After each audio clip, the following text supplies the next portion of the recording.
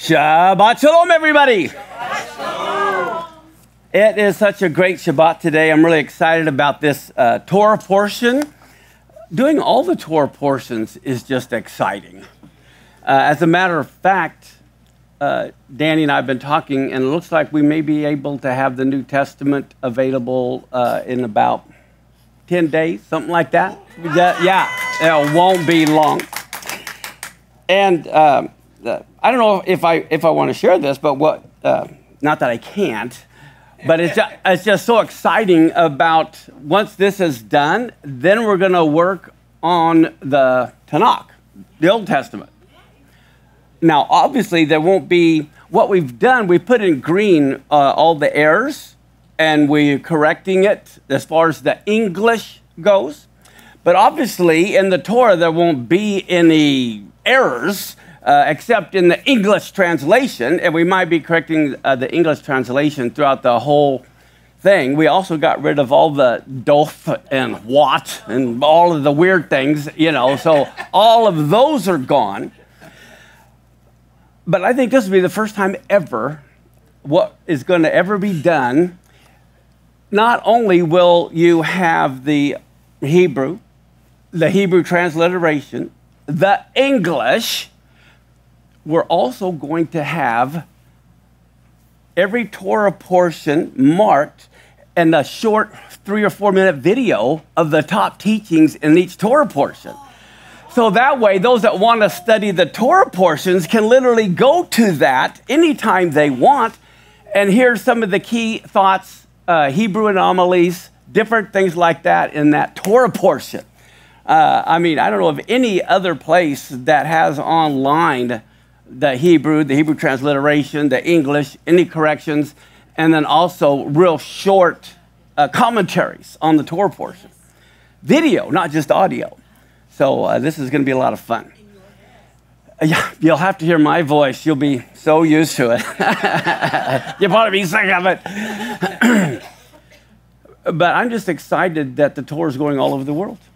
What a time. Can you believe the time we live in? The age we live in. There's so much that is coming down so fast.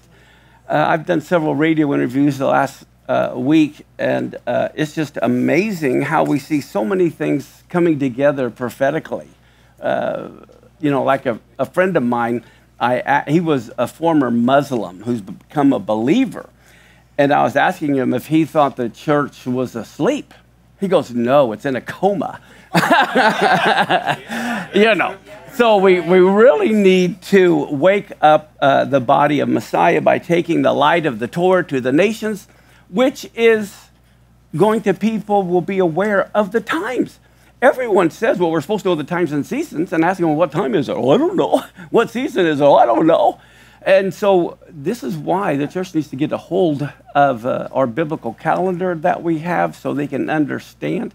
And there's a lot of false calendars that are out there as well that people get confused with. Don't follow the Essene calendar. Don't follow the Zadok calendar. Israel doesn't even use that calendar. Use the one Israel uses. God wants to reach Israel, so he's not going to use a calendar they don't use. It's just common sense. But with that, let's stand and open with prayer together as we proclaim the greatest commandment. Shema Yisrael, Adonai Eloheinu, Adonai Echad, Baruch Shem Kevod, Malchuto Leolam Vayed. Hear, O Israel, the Lord our God, the Lord is one. Praise be the name of his glorious sovereignty forever and ever. And you shall love the Lord your God with all your heart, with all your soul, and with all your might. And these words which I command you this day shall be upon your heart. And you shall teach them thoroughly to your children. And you shall speak of them when you sit in your house, when you walk on the road, when you lie down, and when you rise. You shall bind them for a sign upon your hand, and they shall be for a reminder between your eyes. You shall write them on the doorpost of your house and upon your gates. When the word entered the world, freedom entered it. Its highest teaching is love and kindness.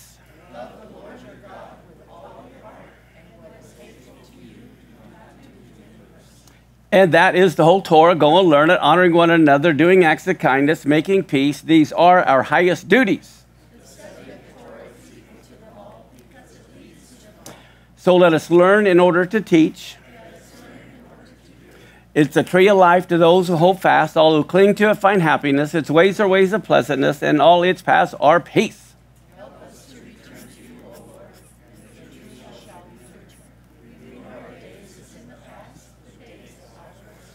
Amen. Together, our Father, who art in heaven, hallowed be your name. Your kingdom come, your will be done, on earth as it is in heaven.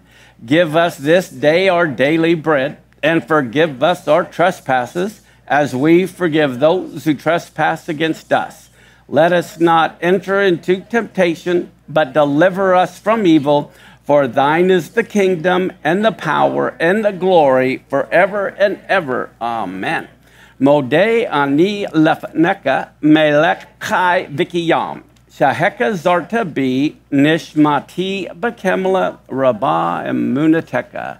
Thankful is what I am before your face, O King, living and eternal, for restoring my soul within me with compassion. Great is your faithfulness. Say Shabbat Shalom to someone and have a seat.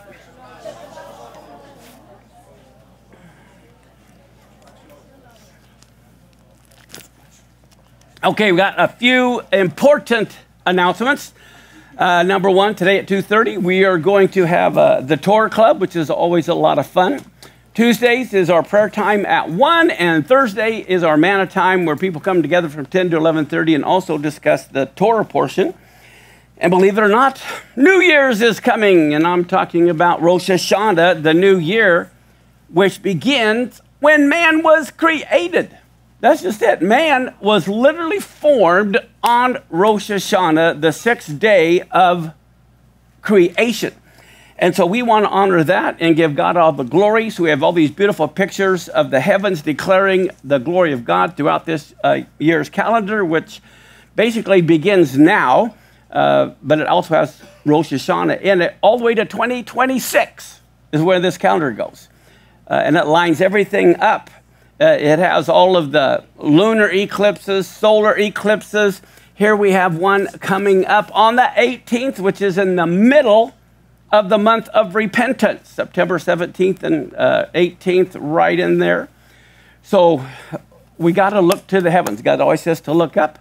This is going to affect a lot of the world, and in particular, a lunar eclipse always refers to Israel. We know Israel is in very interesting times.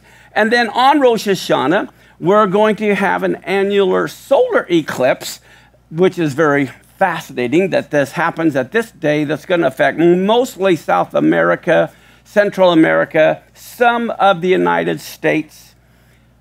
And now, this coming Monday and Tuesday, September 16th and 17th at 7 p.m., Ted Pierce is going to be here, not to do a musical performance, but he's going to do a virtual tour of Israel. We can only have up to 50 people on Monday, 50 people on Tuesday, because that's how many virtual headsets he has. And right now, there's still room left for like 10 people on each night, something like that. So if you want to sign up, you need to do it today, because you have to pick a day. Now, as you know, today is the 14th, and we had announced that we're going to do a Zoom meeting with Chaim Eisen starting this Sunday, but it turns out it won't work on this coming Sunday, so we're going to move everything up a week. So we're going to start it the 22nd, the 29th, and then again in October. One of the reasons why is I'm going to New York tonight to be a part of this big conference again with pro-Israel people who don't want a two-state solution. The politicians will be there. How many of you know Rabbi Foreman? He's picking me up at the airport taking me to this event, but it's going to be a huge event, and I won't be here Monday. I come back Tuesday.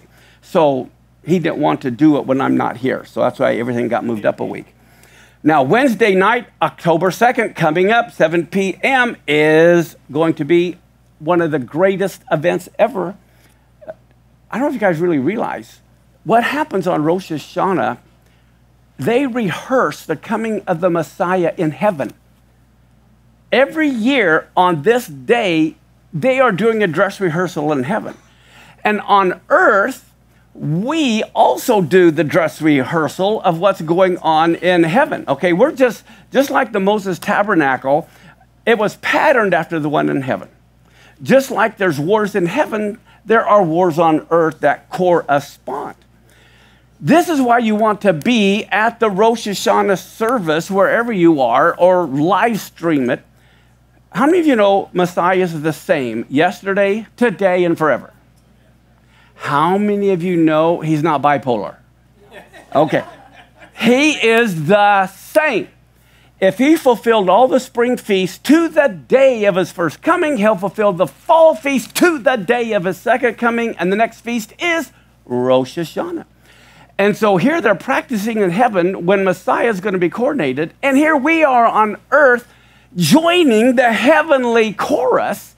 And I believe some year on that day while we're rejoicing, we'll immediately just be joining the heavenly choir. I mean, that is why you want to be there. You don't want to miss Rosh Hashanah. And I think this is a very critical one coming up. We even have handouts, I believe. We still have some handouts over there where you can invite people, because in the commandment in Leviticus, it said to proclaim it, which is what we want to do. And we want you guys to help proclaim it. We'll be doing it at the Federal Way Performing Arts Center, which is an absolutely gorgeous place. Usually we have 1,000 people or so every Rosh Hashanah. This only seats about 800, but there are auxiliary rooms where people can be. But you want to be sure to come if you're out of state. There's hotels catty corner from it that's really close, that makes it very easy. And then here, the fall is coming. And in my new book, America War 2024 through 2026, talks about this coming fall. Exactly what I see will be happening here in the United States. The retail was like $39. We're putting it on $19.95 because we want as many people as possible to get it before the events start unfolding. And then again, we are going to be doing a tour to Israel this December. How many of you want to get the heck out of here after the elections? Now's the time to go to Israel. But we'll be going on December 1st for Israel. On Monday, we'll arrive, spend the night in Tel Aviv, and then we're going to be doing amazing things, going to Caesarea. Now, this is where Herod suddenly died when he was proclaiming himself basically to be a god, and he was eaten by worms and all that. But we're going to go to Caesarea. We'll be going to Armageddon, where a lot of the events will be taking place. We'll spend the night at the Sea of Galilee. We'll be doing a boat ride on the Sea of Galilee. We'll be visiting Capernaum, where Yeshua and Peter were always there, and a lot of miracles took place there. We'll go to the Mount of Beatitudes, the feeding of the 5,000. Thursday, we're going to go to Caesarea Philippi. We'll immerse people in the Jordan that want to be immersed. We're going to go to Beit Shan, Qumran, where the Dead Sea Scrolls were found, and Gedi, where David hid from Saul. We'll spend the night at the Dead Sea, and those Dead Sea hotels are so nice. And then Saturday, we'll go up to Masada. We're going to go to Genesis land, where everyone can put on, Middle Eastern clothing and ride camels and all that. Mount of Olives. Then we're going to go to Jerusalem. We're going to go to the Mount of Olives, which is incredible. The Garden of Gethsemane. We'll spend the night there in Jerusalem. Now, on the top left is Capernaum, how it looks right now. And that's the actual foundation of the synagogue that Yeshua spoke in. That's Capernaum. I don't mean Capernaum. Caesarea Philippi, where the sanctuary Pan was. That was a pagan god, a pagan area. And it's like Yeshua took the disciples on a field trip. Hey, let's go over to the pagan land. And this is where they did human sacrifice and things like that. And this is where Yeshua said, upon this rock, I will build my assembly. Beit Shan is where Saul died. That's Qumran, where they found the Dead Sea Scrolls. And then Sunday, while we're in Jerusalem, we're going to go on top of the Temple Mount. the Western Wall. We're going to go under and see the Solomon's foundation of that building. We'll visit the city of David. There's been a lot of new archaeological discoveries. We'll do the southern steps. Then we're going to go to Shiloh, where the tabernacle literally stood for about 368 years. You can still feel God's presence. The Holocaust Museum, Yad Vashem. There'll be a light show that night.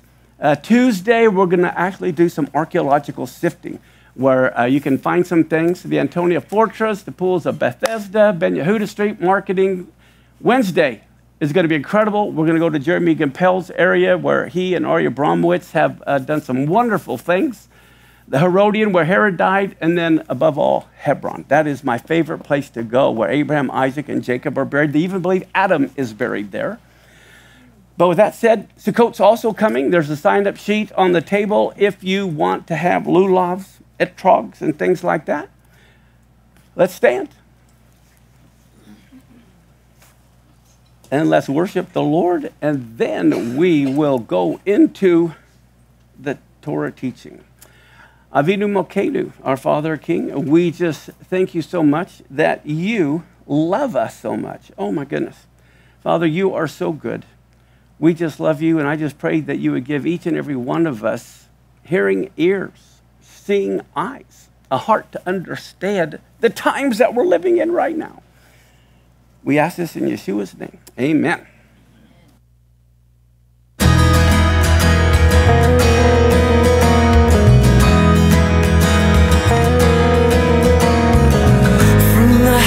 Of heights to the depths of the sea, creation's revealing your majesty. From the colors of fall to the fragrance of spring, every creature unique in the song that it sings, all exclaiming, indescribable, uncontainable. You place the stars in the sky and you know them by name. You are amazing, God. All powerful, untamable, awestruck we fall to our knees as we humbly proclaim. You are amazing, God.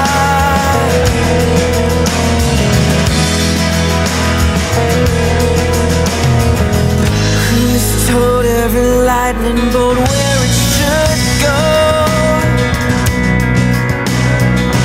or seen heavenly storehouses laden with snow? Who imagined the sun and gives source to its light, yet conceals it to bring us the coolness of night? None can fathom, indescribable,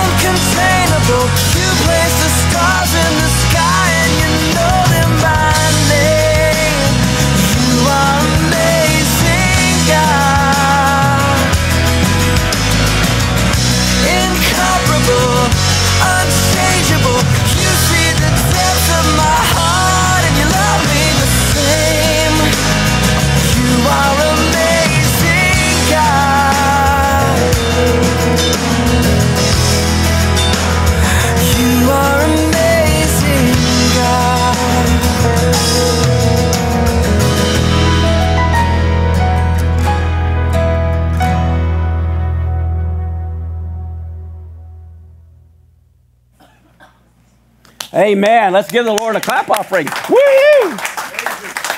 You may be seated. All right. The Torah portion today is Tetze. And what does that mean? When you go to war, it's time to go to war. And I think that's very apropos for the times that we live in. But what's amazing is there are many levels to a lot of different things. And it so happens this Torah portion has more commandments in it than any other Torah portion. This is the big one with all kinds of commandments. Before I jump into that, I've added 2 verses to your notes. You can just reference them. It's from Luke 10. You can just pin that in. I just added them this morning.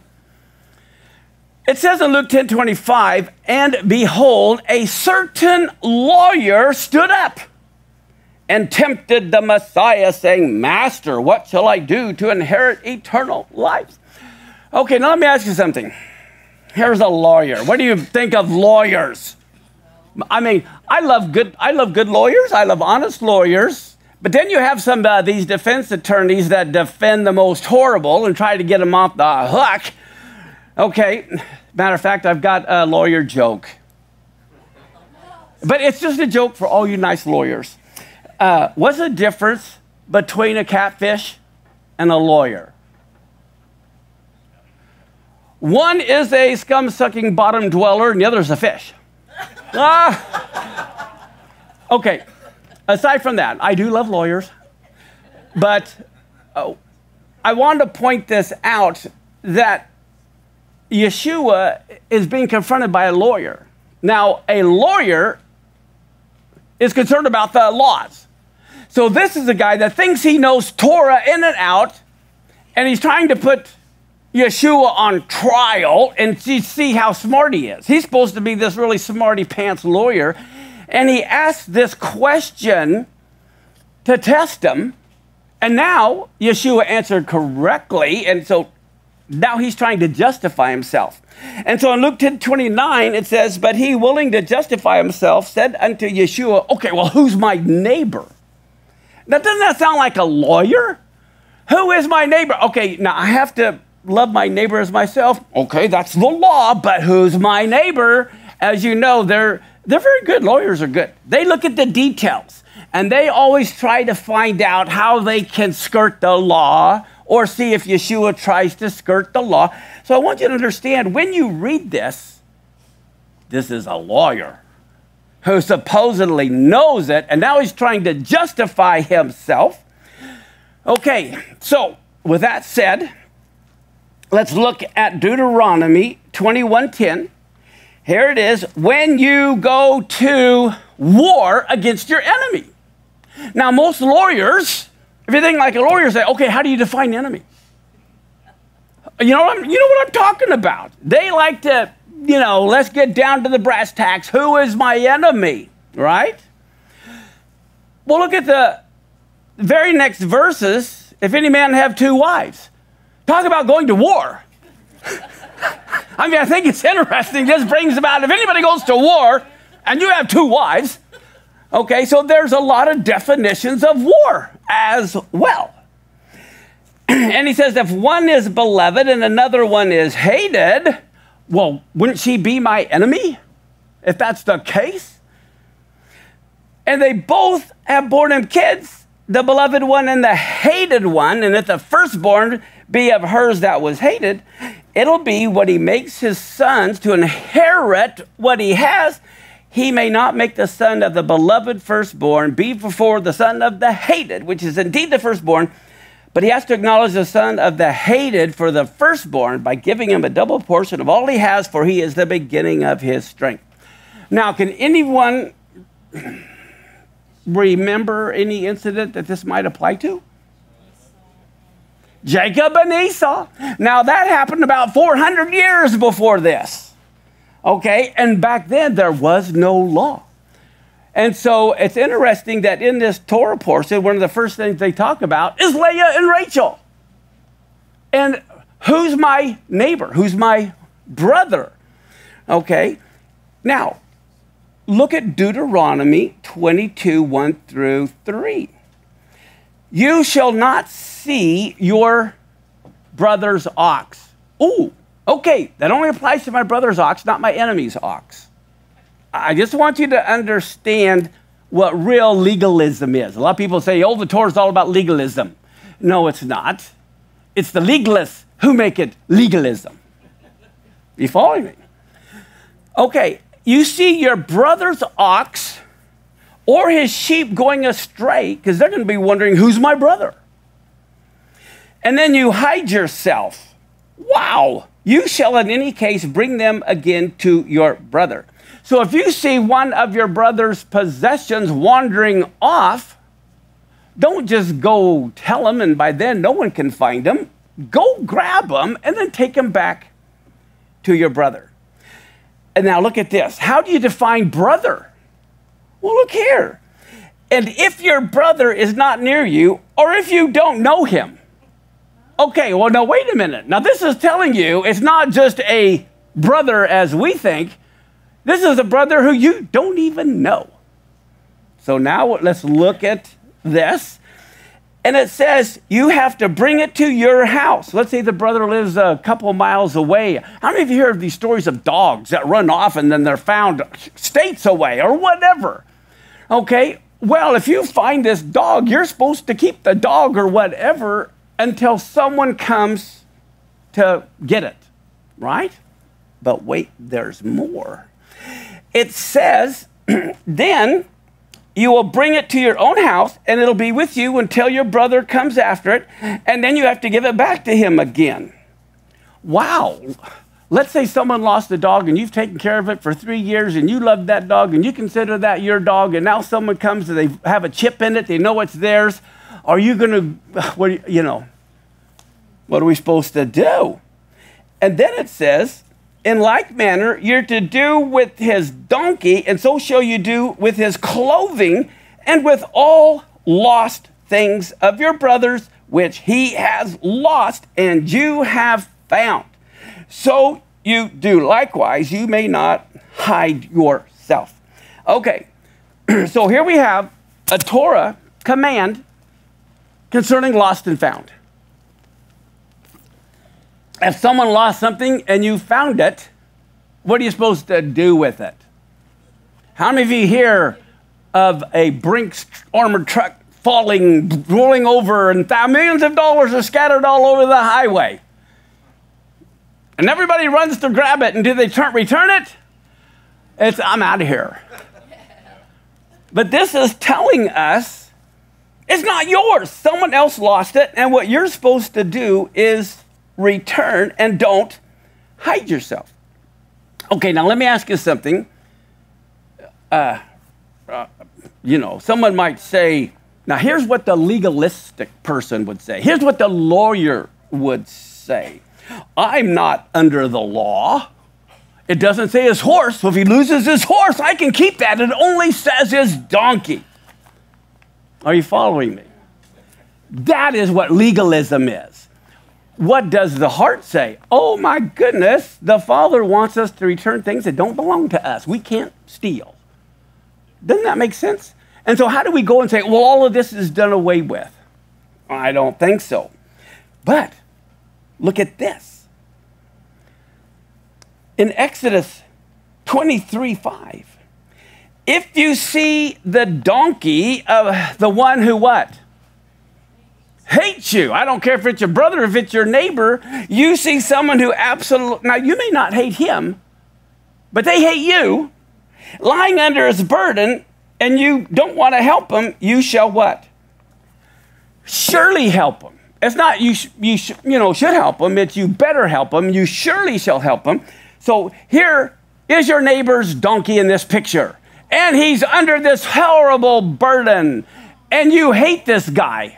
The Bible says, I don't care if you hate that guy. You have to help the donkey. You follow me? Even if the person hates you. Now, let me ask you this. Where in the 10 Commandments is you have to help someone who hates you? So the Christian will say, well, I don't have to do that. I'm not under the law. It's done away with, and the Ten Commandments is all I have to keep, and that's not in the Ten Commandments. Now, isn't that ridiculous? This is why you can't say the Torah's done away with, because there's so much in here talking about how we are to behave. Now, look at Deuteronomy 22:4. Now, this is not someone who hates you, but this is your brother's donkey or ox that's also fallen down by the way, and hide yourself from them. He says, no, you shall surely help him to lift them up again. So what is the Bible telling us? It doesn't matter if it's friend or foe. We have to help them in time of need. So with these commandments, what is God trying to tell us about himself? Help the helpless, regardless. God wants us to help the helpless. Look at Deuteronomy 22, verse 6 and 7. Okay, I've got a little nest of eggs here. And there's ground nesting birds as well as tree nesting birds.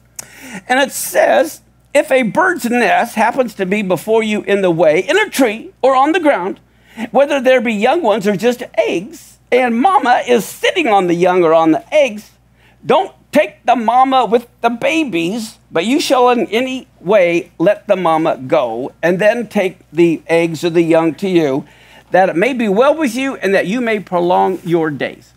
Do you realize there's nothing more helpless than an egg? Nothing more helpless than a mama bird on the eggs. And God is concerned about the least of a little, we might say, I mean, I know people who like to drive over cats. They like to drive over dogs. You know what I'm talking about? There are people that are just cruel. And here God says, I am the kind of God who is even concerned about the little birds. And so I want you to be concerned about the little birds and their eggs. And look what happens.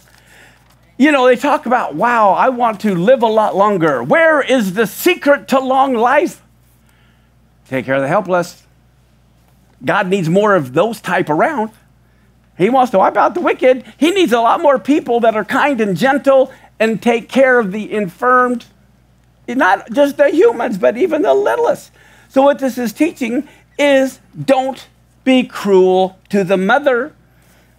All right? It's just like I've got here, the mama and the little birds, like the hen wanting to take care of its chicks.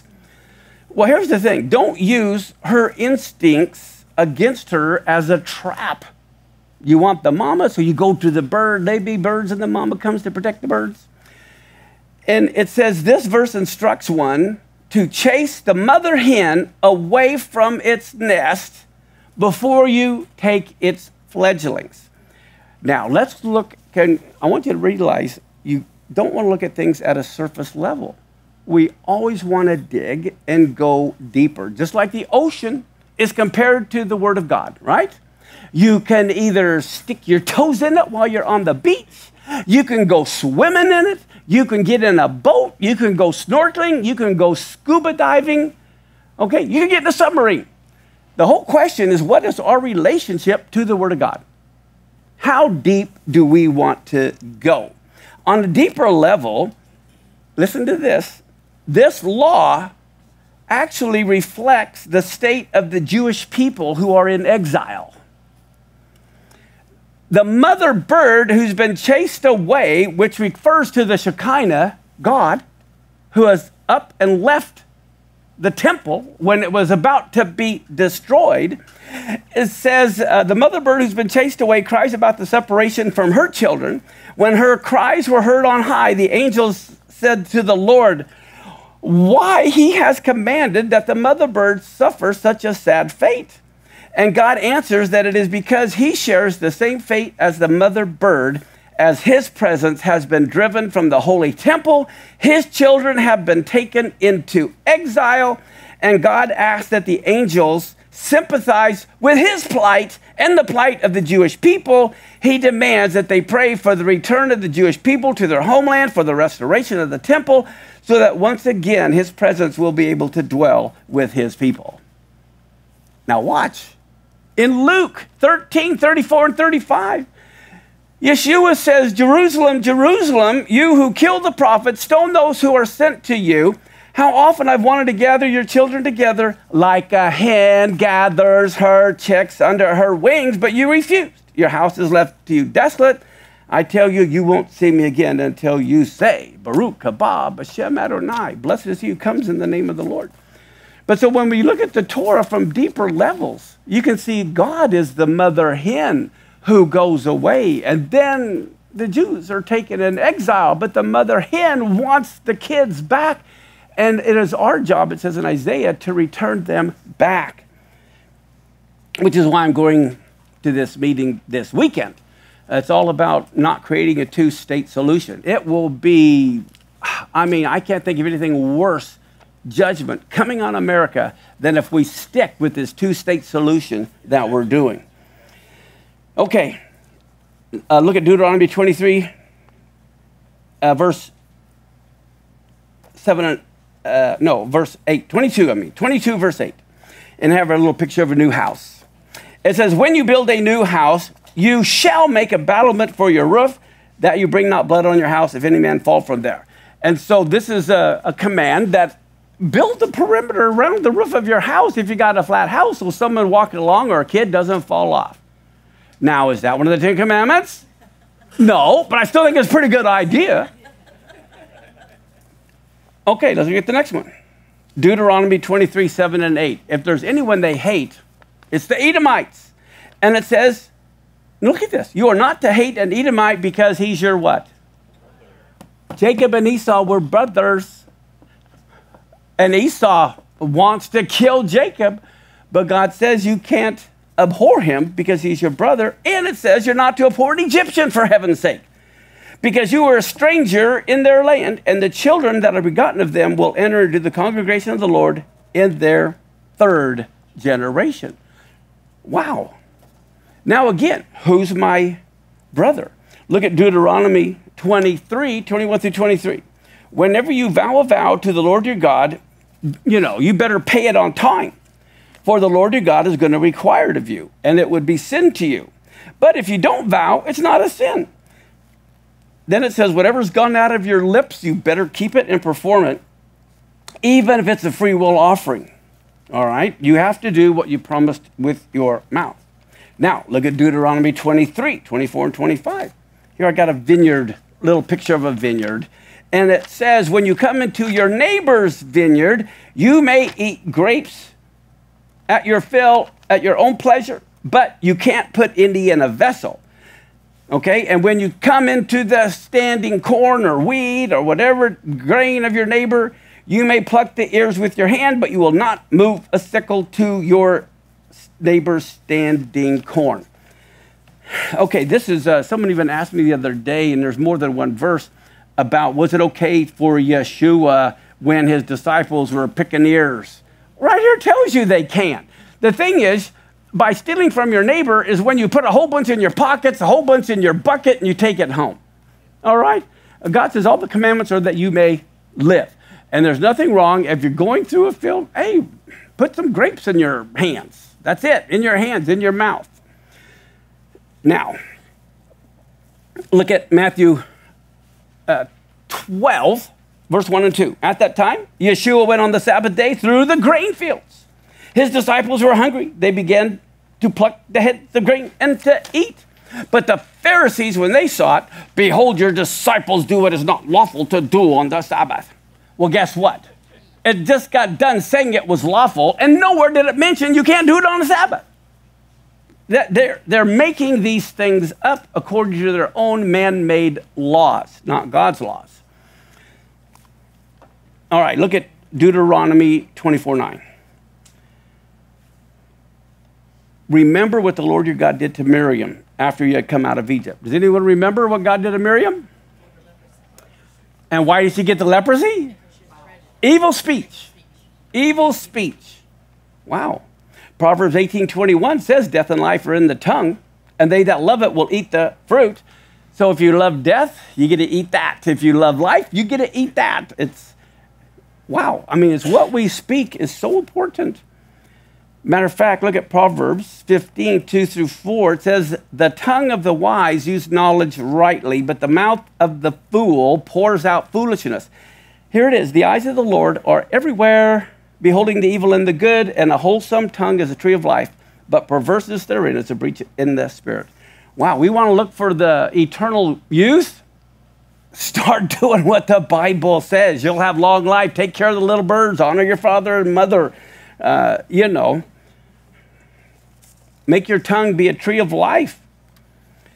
Okay, here you go. Look at Deuteronomy 24, verse 14 and 15. You're not to oppress a hired servant that's poor and needy, whether he is one of your brothers or a stranger that is in your land within your gates. And then it says, you have to pay him on payday. Okay, that's what it's saying here. At his day, you shall give him his hire. Don't let the sun go down on it because he's poor and he has set his heart on it, lest he cry against you to the Lord and it be a sin to you. So what is this saying? Employers have to pay their employees on payday, right? So how would you like to have your employer say, I'm not under the law, I don't have to pay you on payday? Oh, all of a sudden it's like, oh, wait a minute. Again, this is why it's so stupid to throw out the Torah. Well, then the employer can say, I don't have to pay you. I'm not under the law. Dumb, dumb, dumb. And how many of you know this is not one of the Big Ten? That the employers have to pay you on payday is not one of the Big Ten. This is why you don't throw these away. Look at Deuteronomy 24, 19 through 22. When you're cutting down the harvest in your field and you forgot a sheaf, don't go back again and get it. Let it be for the stranger, the fatherless, the widow, that the Lord your God may bless you in all the work of your hands. And when you beat your olive tree, you shall not go over the boughs again. It's for the stranger, the fatherless, the widow. When you gather the grapes of your vineyard, don't glean it afterwards. It shall be for the stranger, the fatherless, the widow, and you will remember that you were a slave in Egypt. Therefore, I command you to do this thing. Okay, wow.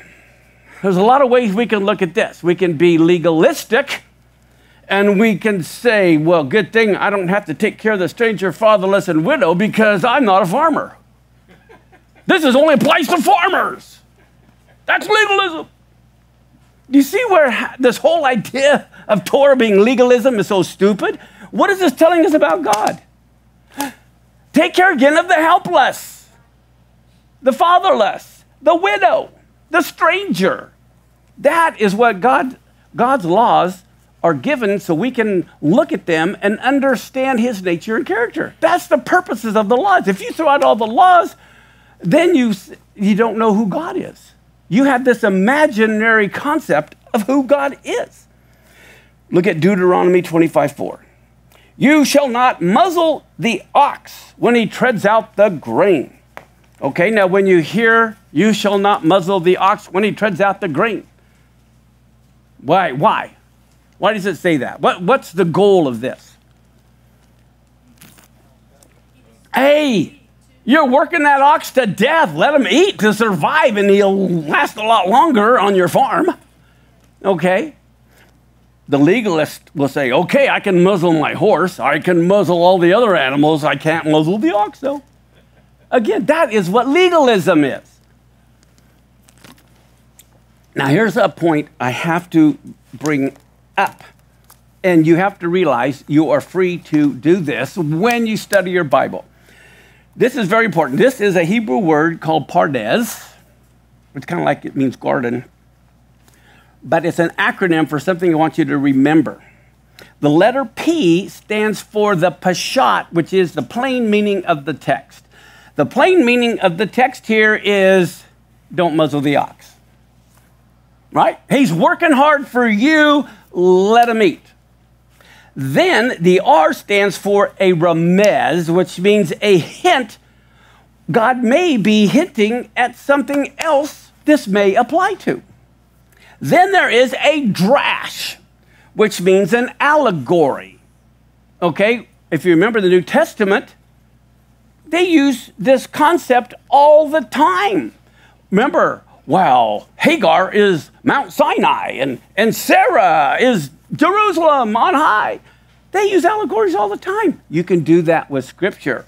Then the S stands for sod, which means something that's hidden that you don't see. At Proverbs 25, it's the honor of the Lord to hide something, and it's the honor of kings to search it out.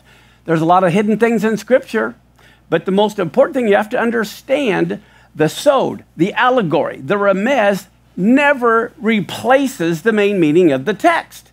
You can't find another meaning and say, therefore, the plain meaning is done away with. Let me give you some examples. Look at 1 Timothy 5, 17 and 18. The Apostle Paul says, let the elders that rule well be counted worthy of double honor, especially they who labor in the word and doctrine. For the Scripture says, you shall not muzzle the ox that treads out the grain, and the laborer is worthy of his reward. Wow. Paul is using a law in the Torah about not muzzling the ox, saying it's okay to pay the person. He's using the very same verse. Okay, that's a remez. That's a hint at another meaning. And it's okay to do that, as we see right here. Now, someone say, well, we're not under the law, and so therefore muzzling the ox is now done away with. We can muzzle the ox, but we got to pay the preacher. I mean, the whole thing is stupid. Stupid. What you have to do is look at the whole picture and see what God is trying to say, and that's exactly what they did in the New Testament. Now, look at Deuteronomy 25, verse 15 and 16. You have to have a perfect and a just weight. Wow. In other words, you can't cheat people when you're weighing. They used to always cheat people when it came to finances, because they would add a bunch of other stuff rather than copper to the penny, or they would add a bunch of other stuff to the silver. That's how they would cheat people. Well, it says, look at this. So your days will be lengthened. Again, it's a tree of life. If you don't cheat, if you take care of the helpless, if you honor your father and mother, God is telling you how to lengthen your days. It says, for everyone who does such things, all who behave unrighteously, they're an abomination to the Lord your God. So if you're stealing things and you're not using righteous judgment, you're an abomination to the Lord. Wow. Now, here comes this. Now, you know, these, like I said, this particular Torah portion has more commandments in it than any other Torah portion, but how many of these commandments are still a good idea? They're all a good idea, and none of them are in the top 10, but you can't just throw them away. Now, this really applies to today. All of you should remember, what does the word Amalek mean? Violence. The Hittites are the terrorists. Amalek is, or Hamas is violence. I'm sorry, Hamas is violence. Hamas is violence. Amalek means people who want to chop up body parts. Think about that. Hamas is violence, and Amalek means a people who want to chop up body parts. You know what, was really brought to my mind was you think about what happened October 7th, right? Yeah. But do you know the spirit of Amalek has always been around? It says God will have war with Amalek how often? Every generation is going to have a war with Amalek. Last century, the biggest war with Amalek was abortion, chopping up body parts. And now we see it directly by Hamas. And here it says, remember what Amalek did to you by the way when you came out of Egypt, how he met you by the way, and he smote the most feeble in the back, all that were feeble, when you were faint and weary. He did not fear God. Therefore it will be when the Lord your God has given you rest from all your enemies in the land which the Lord your God gives you for an inheritance to possess. I want you to blot out the remembrance of Amalek, and don't you forget it. Well, this brings us to the Torah portion. And it says, remember, these are all the comforts, okay? The 7 weeks of comfort. It says, sing, O barren that didn't bear, break forth into singing, cry aloud, you that didn't travail with child. For more are the children of the desolate than the children of the married wife, says the Lord. Enlarge the place of your tent, stretch out the curtains of your habitations, don't spare, lengthen your cords, strengthen your stakes. You're going to break forth on the right hand and on the left, and your seed is going to inherit who? The Gentiles aren't going to inherit Israel. Israel's going to inherit the Gentiles. And then Isaiah 54, verse 5 through 7. Your maker is your husband. When did they get married or espoused? At Sinai, when they received the commandments. That's when the espousal took place. And then it says, the Lord of hosts or armies is his name, your Redeemer, the Holy One of Israel, the God of the entire earth shall he be called. For the Lord has called you as a woman forsaken, grieved in spirit, a wife of youth. When you were refused, said your God, but he says, for only a small moment have I forsaken you, but with great mercies will I gather you. Wow, we have a merciful God. Even in the Old Testament, he wasn't mean in the old and now gracious in the new. He's always been just. Now, I love this rainbow here over the Sea of Galilee. And look at Isaiah 54, 8 through 10. It says, in a little wrath I hid my face from you, but for a moment. But with everlasting kindness, I will have mercy on you, says the Lord your Redeemer. And then he says, this is just like the waters of Noah. For as I sworn that the waters of Noah would no more go over the earth, so have I sworn that I would not be angry with you, nor rebuke you. The mountains may depart, the hills be removed, but my kindness will not depart from you. Neither shall the covenant of my peace be removed, says the Lord, who has mercy on you. Okay? Now, we just read in the Torah portion, we have to return what was lost, right? Guess what? The Jewish people have been lost, and our job is to help them to return to dad. Just like a lost child. And a lot of people go running around trying to help the lost child get home. Okay, so Malachi 3:7, even from the days of your fathers, you are gone from my ordinances, you've not kept them. Return to me, and I'll return to you, says the Lord of hosts. Okay, guess what else has been lost that needs to be returned? You. Each and every one of us have gotten lost, and it is our responsibility for each and every one of us to return home. And he says if we return, just like the prodigal son, he returned, and then his father returned to him. Well, guess what? We are in the month of Elul, which is the month of return. This is why, if you understand the times and the seasons, Christians would understand this is the number one month this is the month to return to God. He's in the field. He's listening to you. Now is not the time to not return, because guess what's coming? Rosh Hashanah. And look at Matthew 24, 27, 28. Just as lightning comes out of the east and shines to the west, so shall the coming of the Son of Man be. Wherever the carcass is, that's where the eagles will be gathered. And then in verse 7, it says, nation will rise against nation, kingdom against kingdom. There'll be famines, pestilences, earthquakes, and we see that happening more and more. And then in Matthew 24, 32 through 34, it says, learn the parable of the fig tree. We know the fig tree is Israel. When his branch is yet tender, puts forth leaves, you know that summer is near. So likewise, when you see all these things, know that it is near. It's even at the doors. I say to you, this generation won't pass till all these things be fulfilled. Okay, one thing I don't have on this, but I'll just tell you, it's from Psalms 102, and it is one of the most telling verses in the whole Bible that were there. It says, when the Lord will build up Zion, that is when he will appear in his glory. Zion is Jerusalem. Jerusalem got built up in 1967 when Israel captured it. Ever since then, it's been being built up, and the whole problem today is all the settlements around Jerusalem as it's being built up. That's the big political problem. But guess what it says then in that psalm?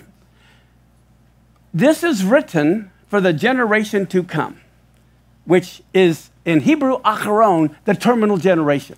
So the generation that sees Jerusalem being built up is the terminal generation. That's us.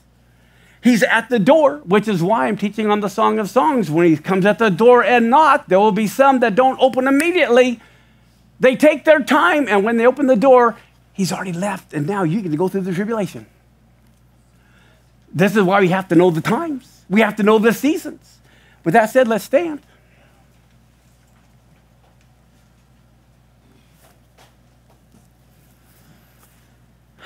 Avinu Malkeinu, our Father King, we just thank you so much. You said in your word, we have to start proclaiming this stuff, and that's why we want to proclaim it from the housetops.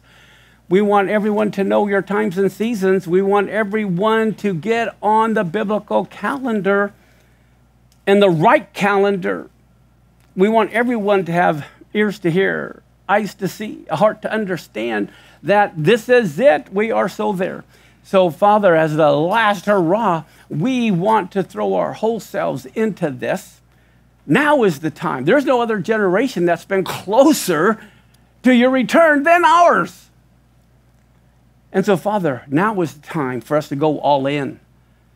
Father, now is the time for us to invest into people, invest into your kingdom. Even as you said, you want to magnify the Torah, make it honorable once again. Wow, we have the most awesome time of being the generation that can sow into your kingdom and returning your Torah back to where it needs to be and being a light to the nations and not being lawless, as the Antichrist is the wicked one, the lawless one, the one without Torah. Father, I thank you for all those that are sowing into your ministry here and being a light to all the nations of the world. In Yeshua's name, amen. Together. Blessed are you, Lord our God, creator and king of the universe. You have blessed us with your Torah of truth. You have blessed us with the whole counsel of your living word by the power of your Holy Spirit through the completed work of Messiah Yeshua. You alone have planted among us life eternal. Blessed are you, Lord our God. Amen. Take a break.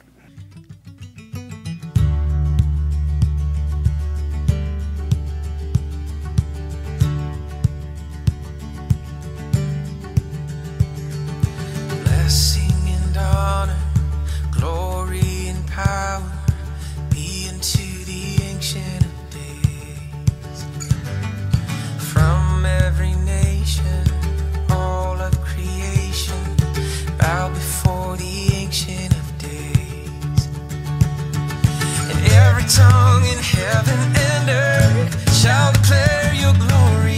Every knee shall bow at your throne. In worship you will be exalted, O God, and your kingdom shall not pass away, O ancient of days. Blessing and honor, glory and power, to the ancient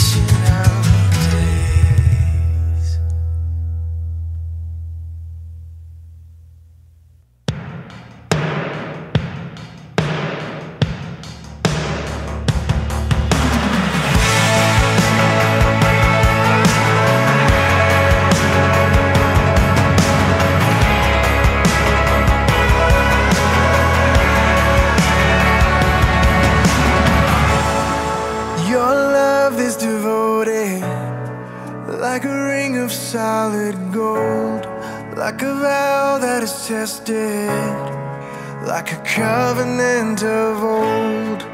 Your love is enduring through the winter rain and beyond the horizon, with mercy for today. Faithful you have been, and faithful you will be. You pledge yourself to me, and it's why I sing. Your praise will ever be on my lips, ever be on my lips. Your praise will ever be on my lips, ever be on my lips.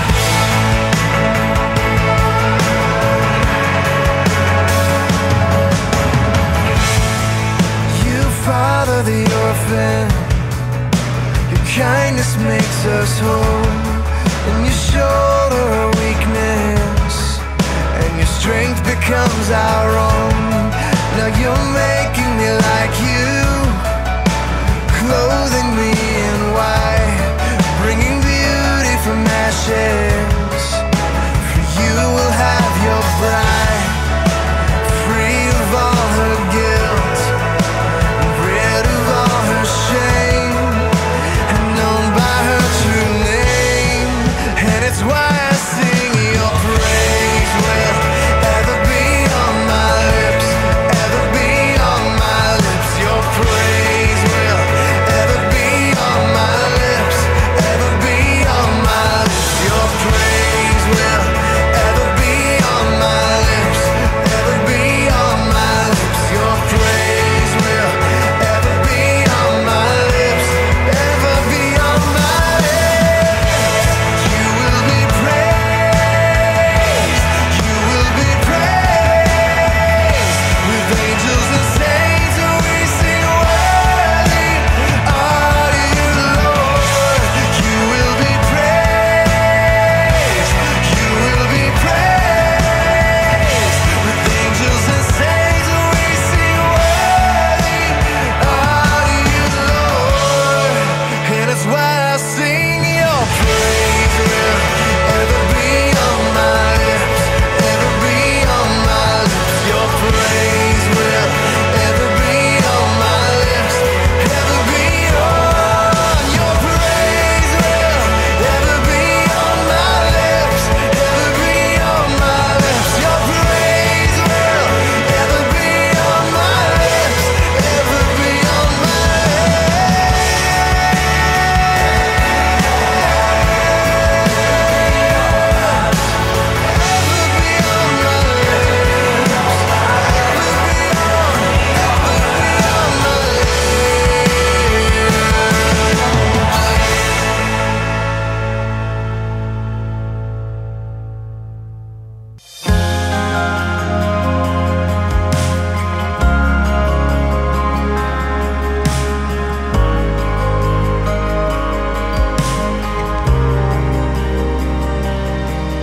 Open up, you ancient doors, fling wide, you gates, and let the King of glory come in and take his place.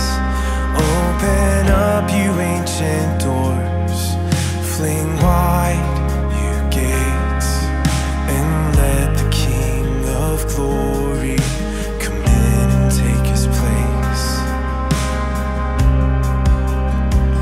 We want to see you lifted high above all things and crowned as King, King of glory.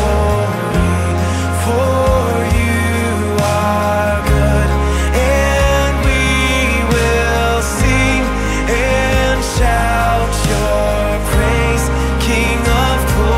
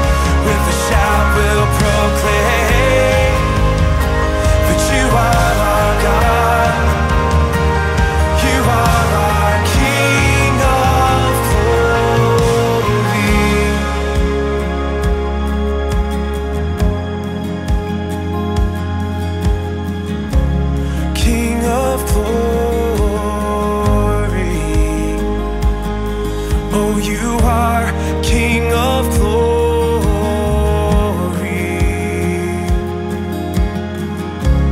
King of glory,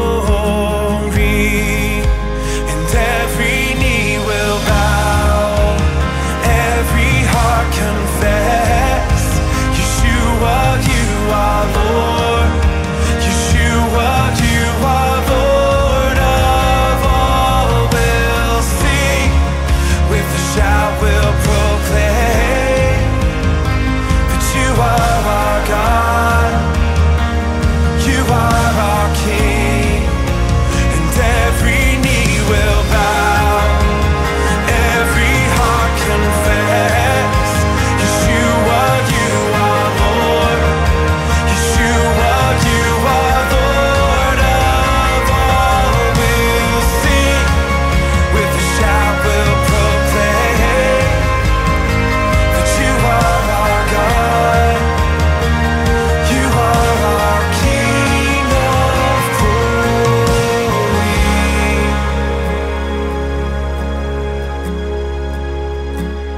We want to see you lifted high above all things and crowned as King, King of glory. For you are good, and we will sing and shout your praise, King of glory,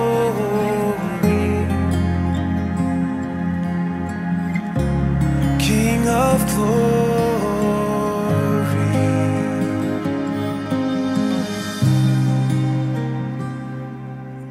Thank you, Lord. You truly are the King of all glory. We can hardly wait for your return and to have your kingdom established here on earth just as it is in heaven. Until that time, we, being the sheep of your pasture, we have a lot of brothers and sisters who have need of your touch, oh God. We want to lift up all of our loved ones, our friends, ourselves. If we have any kind of infirmity, be it a physical injury or be it some kind of a disease or plague or cancer, whatever it may be, heal your people, Lord, of any physical infirmities, physical injuries, emotional, psychological, mental. Father, we just want to bring your people before you because they are our brother. They're not just a stranger. They're your kids, and we want to bring them to you. Father, we also want to lift up all of those who have any financial problems, that you would open the windows of heaven and bless those. Father, with those who need food on the table, a car, a home, whatever it may be, a job. Right now, we want to take a moment and remember all those of our loved ones that we know have financial needs. Father, every nation that's watching right now, we all want to lift up our national leaders, be they political or military or religious leaders. We're praying for not just a revival, but reformation. Father, we want so much to not be a goat nation, but to be a sheep nation who loves the Jewish people, your children. It doesn't matter if they are a friend or foe, we are required to love them. And I just know, Lord, that you love your kids, and we love our brothers and sisters in Israel, and we pray for them. Father, especially during this time as the fall feasts are approaching, Lord, that you would be with them. In Yeshua's name, amen. Amen, amen. Thank you. You may be seated. We always like to thank those who are live streaming and those from around the world. And as of today, we have people live streaming from Scotland, Israel, Jamaica, the UK, London, the Netherlands, Poland, Chile, Kenya, Australia, India, and even Costa Rica. Bill's wife, Rocio. Hi, Rocio. Yay. Love to embarrass her. Okay, are you ready? Is everybody buckled in? Fasten your seatbelts. Okay, I'm going to mention last week, if you remember, we closed with the Song of Songs, chapter 2 and verse 17, where he is wooing her. She's been fast asleep in the house, okay? And he says, arise, my love, my fair one, and come away, for lo, you've been in hibernation. Okay, the winter rains are gone. The spring has come. Where have you been? And then how she responds with, well, until the day break and the shadows flee away, why don't you go away, my beloved, and be like a roe or a young hart upon the mountains of Bether, or the mountains of separation. So here they are. She's telling him, he's come to the house saying, hey, rise up, come with me. And she says, no, I enjoy this beautiful house too much. You go take a hike. All right, now I want to jump ahead for a minute. We're going to jump into what's coming in the future because I want to do a comparison for you. Listen to what he says in chapter 4 about him taking a hike and where he's going. She says, I want to separate it from you. Here, he responds in verse 6 of chapter 4, until the day break and the shadows flee away, where I'm going is to the mountain of myrrh and the hill of frankincense. Well, where is the mountain of myrrh? Where is the mountain of myrrh?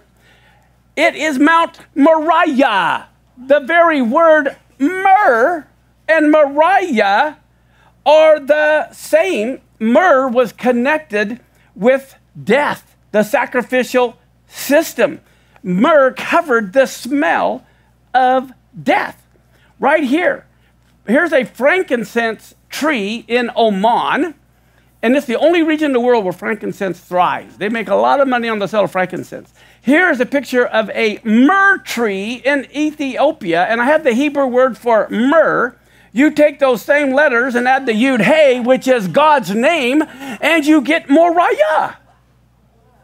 So the shepherd is saying, I'm going to go die for you. That's where I'm headed. Isn't that mind-blowing? That's where here the bride tells him to take a hike, and he's saying, okay, I'm not going to go separate. I'm going to go die for you. Wow. In John 19:39, it says, there came also Nicodemus, which at the first came to Jesus by night, and what did he bring? A mixture of myrrh and aloes, about 100 pounds weight. Well, guess what? The sacrifice of Isaac happened on Mount Moriah. The scarlet thread is also connected to the redemption story. It was used in the curtains of the tabernacles, the scarlet thread is, as well as in the priestly garments. The Magi brought the gold and what else? Frankincense and myrrh. Well, let me tell you this, frankincense has earned its title as the king of oils because of its versatility.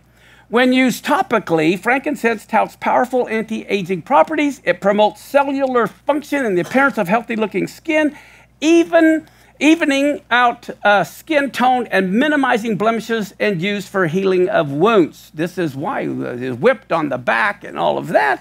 And concerning myrrh, myrrh is an antiviral, anti-inflammatory, antifungal, antimicrobial, antiseptic, astringent, decongestant, digestive aid, expectorant, respiratory stimulant, sedative, tonic, and also supports wound healing. And here they're putting this frankincense and myrrh, and I think it's interesting that he says, guess where I'm going? I'm going to the mountain of myrrh and the hill of frankincense. I'm going where I'm going to be beaten and bruised and die. Okay? Now, I have here that frankincense and myrrh are both tree resins or gummy sap that oozes from the bark of two different trees that are native to the Arabian Peninsula and Northeast Africa. Incisions are made in the bark of the tree during important times of year, and so the sap pours out. And I have here that the sacred trees that produce frankincense and myrrh are almost impossible to grow outside of the Arabian Peninsula, which meant they were constantly in short supply, high demand, And according to one famous Roman historian, the sap made the Arabians the richest people on earth by Jesus' time. It was even more valuable than gold. So look at Luke 9:51. It came to pass when the time was come that he should be received up, he steadfastly set his face to Jerusalem. He's saying, look, I know I'm going to die. I'm not wavering. I'm going to the mountain of myrrh. I'm going to the mountain of frankincense. And then what do we see here now in Song of Songs, chapter 4, verse 7? He tells her, you are all fair, my love. This is how you know he's speaking. And he says, there is no spot in you. And then what do we see in the Song of Songs, chapter 4, verse 8?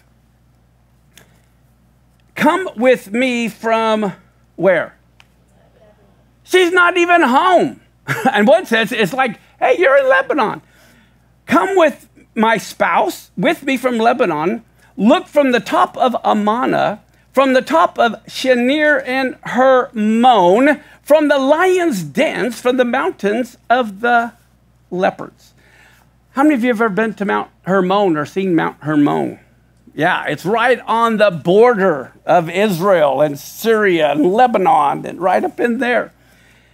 And I think it's fascinating. He's saying, come with me from the lion's dens, from the mountains of the leopards. When you think of the lion's den, you know, here I have a picture of this particular lion, and what is he doing? He's looking for lunch. He's eyeing everything.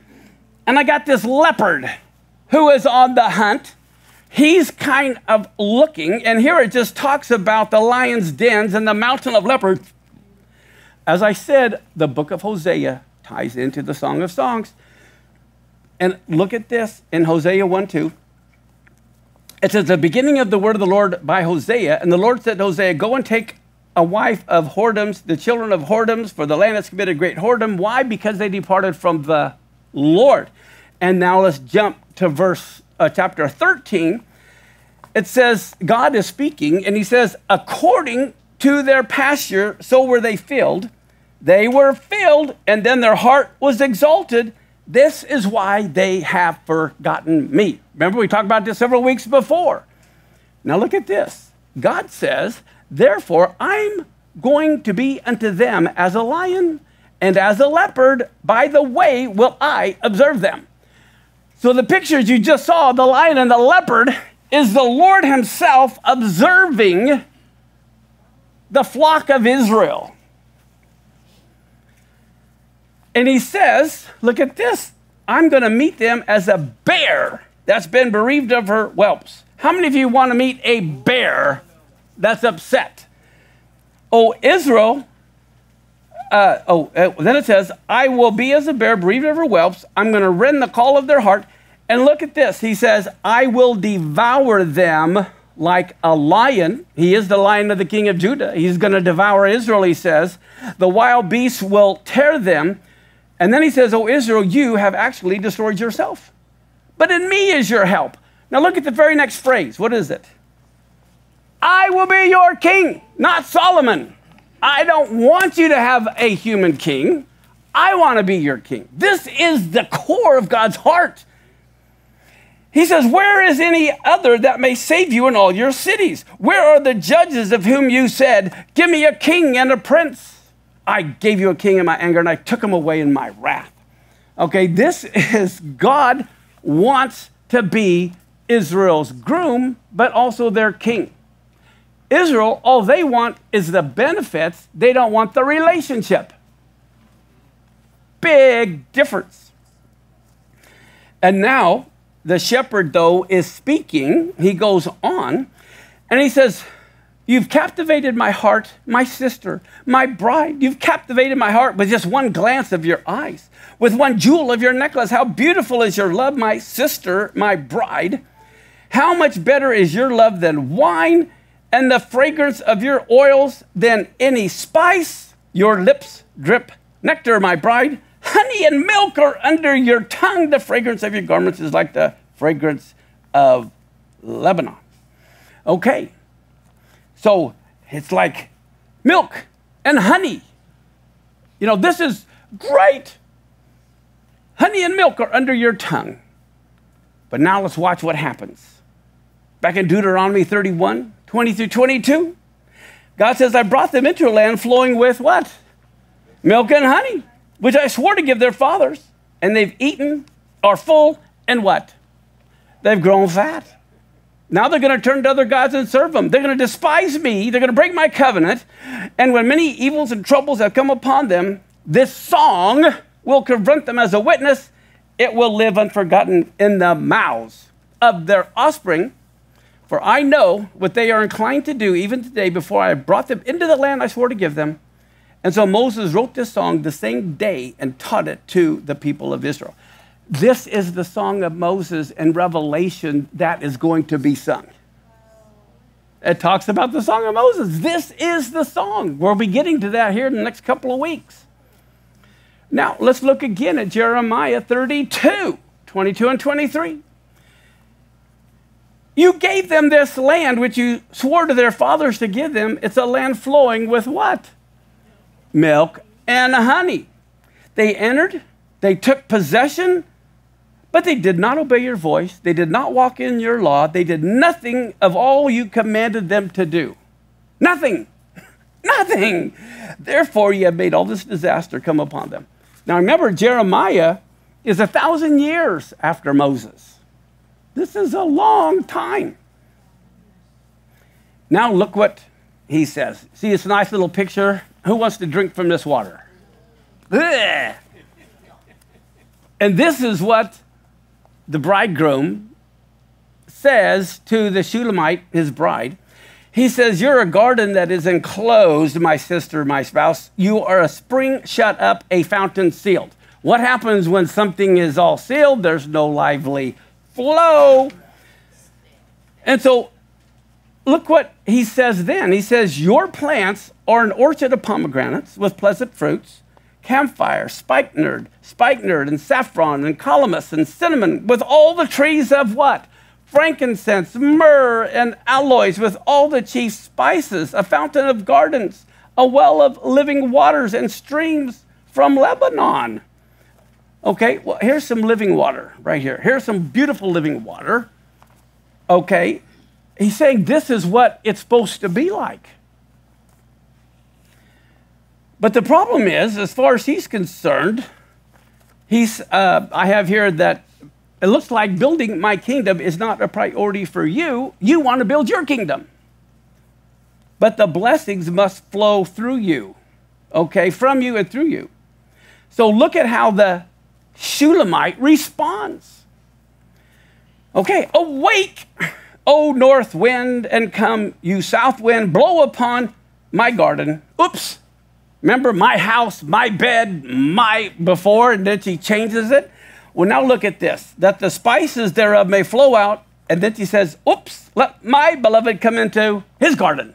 It's not my garden, it's his garden, and let him eat his pleasant fruits. Okay, now what's important about that is this. Look at chapter 5, verse 1a, how he responds. He responds with, okay, let's take another look here at this. He says, guess what? I am come into my garden. Okay, I put a picture of his garden. Okay, he says, I'm coming to my garden, my sister, my spouse. I've gathered my myrrh with my spice. I've eaten my honeycomb with my honey. I've drunk my wine and my milk. Guess who all of it belongs to? Him. We seem to think every time we get blessings or just like the book of Israel, here everything was given to them and they thought it was the power of their own hand, the power of their own wealth, and then they turn from God who gave it. And that's the problem. That's the problem with wealth. It's all about me. And that is not good. Now, here's what is absolutely mind-blowing. Do you remember in the earlier chapters, here he comes, he's been hibernating all winter, and he's just calling out to her, right? And where is she? Well, she wakes up and she hears his voice, so where does she go when she hears his voice? She hides. She runs behind the stairs. Oh my goodness, he's going to call me to go to work. I can't have that. So instead she hides and she tells him to go take a hike. So he does. And then the next day, we saw she woke up in the middle of the night. He's not there, so she goes hunting. The watchman find her, and she confesses her love for him, and then all of a sudden he shows up.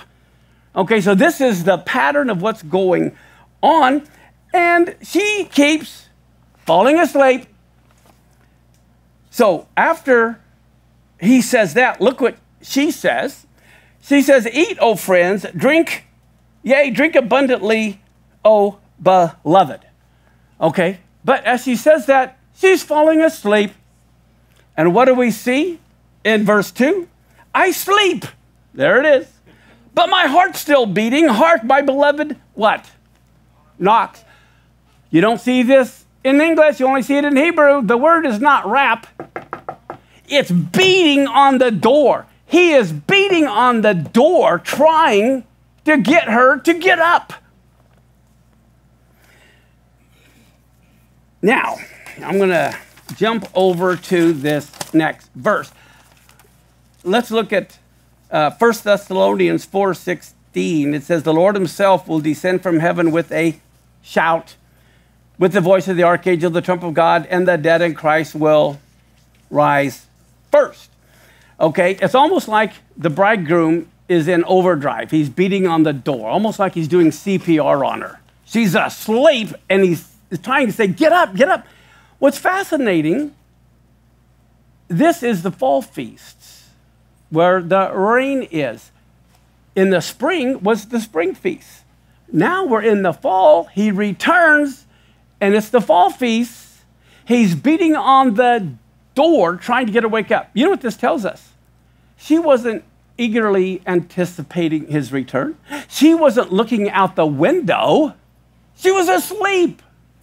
And watch how this unfolds. Now, that word knocking on the door, if you go to Judges 19:22, it talks about people who were enjoying themselves, and suddenly certain men of the city, perverted men, surrounded the house, and what did they do? That's the same Hebrew word as knock. So I want you to get to understand the Messiah is just beating on the door because she is so sound asleep.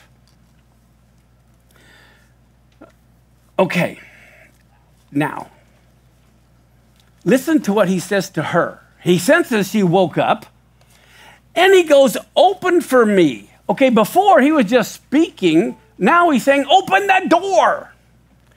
My sister, my love, my dove, my perfect one. Why? My head is covered with dew, and my locks with the drop of the night. Okay, here she is. Home sweet home, sleeping away. He's pounding on the door. Get up, get up. And what does he say? He says, it's the drops of the night. It's a pouring down rain. And he says, my head is covered with dew. Well, I don't know if you knew this. He's not saying he wants to come in because it's raining. He's saying, I want you to come out and enjoy the rain. That's the blessings. If you remember, rain speaks of the blessings. She doesn't want the rain. She doesn't want the blessings. She just wants to stay in the house. And the word for dew is the resurrection of the dead. All through the Bible, the word dew refers to the resurrection of the dead. He's trying to raise her from her dead sleep. Watch this. The dew of heaven always equates to the resurrection of the dead. We find this in Genesis chapter 27-28. Therefore may God give you of the dew of heaven. In other words, resurrection from the dead. Look at Isaiah. This is chapter 26, verse 19. Your dead shall live. Together with my dead body shall they arise. Awake and sing, you who dwell in the dust, for your dew is like the dew of herbs, and the earth will cast out the dead. So wherever you see dew, it always refers to the direction of the dead. It's like she is in a dead sleep, and he's saying, look, if you want to be resurrected, you need to come out of that place and go to work with me. Look at Ephesians 5:14. We see a parallel. Therefore, God says, awake, you who sleep, arise from the dead, and Christ will give you light. This is the situation of the body of Messiah. She's asleep, and she needs to arise from the dead so they can have the light of what the Messiah wants them to do. As a matter of fact, look at Deuteronomy chapter 32, verse 2. He says, my doctrine shall drop as what? The rain. My speech will distill as the dew, as the small rain on the tender herb, and as the showers upon the grass. When you tie all these verses together, you see exactly what he was talking about. And in Deuteronomy chapter 28 and verse 12, it says, the Lord will open unto you his good treasure, the heaven, to give the rain unto your land in his season, and to bless all the work of your hand. The problem is she just wants to stay holed up in the house that he provided her and not help him with his work. The Shulamite response to the shepherd's heart-rending appeal after he's brought her back to life has to be one of the most startling verses in the entire Bible. Okay, all of you remember in Romans, he's telling them it's high time to awake. And in Romans 13, 11, 12, it says, and do this, knowing the time. If we don't know the time, we can't do this. It is now high time to do what? Awake out of sleep. This is a parallel to what we're reading in the Song of Songs, because our salvation, or Yeshua, is nearer than when we first believed. The night is far spent, the day is at hand. Therefore, let us cast off the works of darkness, and let's put on the armor of light. Now, one thing that I was going to start with next week, but this is so amazing, I'm going to go ahead and read it to you right now, just as a way to be prepared for next week. You guys can always read this ahead of time. Yeah, but let me give you this next thing. I've got to open the... Okay, here we go. This is just mind-blowing. Okay. Oh, here it is. Okay, I want you to listen to this. Here he is. He's outside, and what's going on? It's raining. And he's saying, open the door, right? Why? Not because he wants in, but because he wants her to come out and enjoy all the blessings. And here's how she responds. I've taken off my garment. Do you want me to put it back on? I wash my feet. Do you want me to go out there and get them dirty? And then she goes, oh, my beloved put his hand on the latch. Oh, my heart was thrilled within me. It's all about her. And then she says, oh, I got up to open my beloved. Oh, and my hands dripped with myrrh, my fingers with liquid myrrh. She had to take time to get all gussied up before she opened the door. And then she says, on the handles of the lock, she had the door locked. He couldn't open the door because she had locked it. She had it barred. She's not looking out. She's not trying to go out and help win people to the Messiah. She won't let them come in. She's got the door locked. It's barred, and he can't. That's why he's beating on the door. Open the door. So finally it says, I opened to my beloved. Notice how she keeps loving him, but won't do anything he says. She says, I opened to my beloved, but my beloved had turned and gone. Oh, my soul failed me when he spoke. I sought him, but I couldn't find him. I called him, and he gave no answer.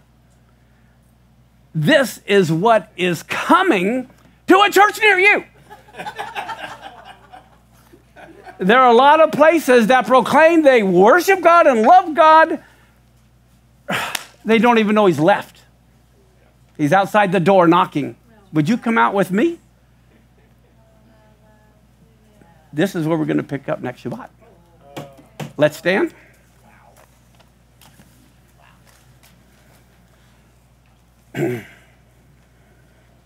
It's always about relationship. It's always about relationship. Avinu Malkeinu, our Father King, we just thank you so much because you love us so much. Oh my goodness, you have gone to the hill of frankincense, to the hill of myrrh, even though we wanted nothing to do with you. Oh, we loved you, we profess we love you, but for heaven's sake, we don't want to do what you say. And not only that, you bless us and you even want to put your name upon us. May we all live up to that name. As Aaron said, Ivarekaka Adonai Va'ish Mareka, Ya'er Adonai Panavileka Vichuneka. Yisa Adonai Panavileka Vyasem Laka Shalom. The Lord bless you and keep you. The Lord make his face shine upon you and be gracious to you. The Lord lift up his countenance upon you and give you peace. In that most wonderful name, Eyeh Asher Eyeh. Amen. Thanks for coming. We'll see you next week.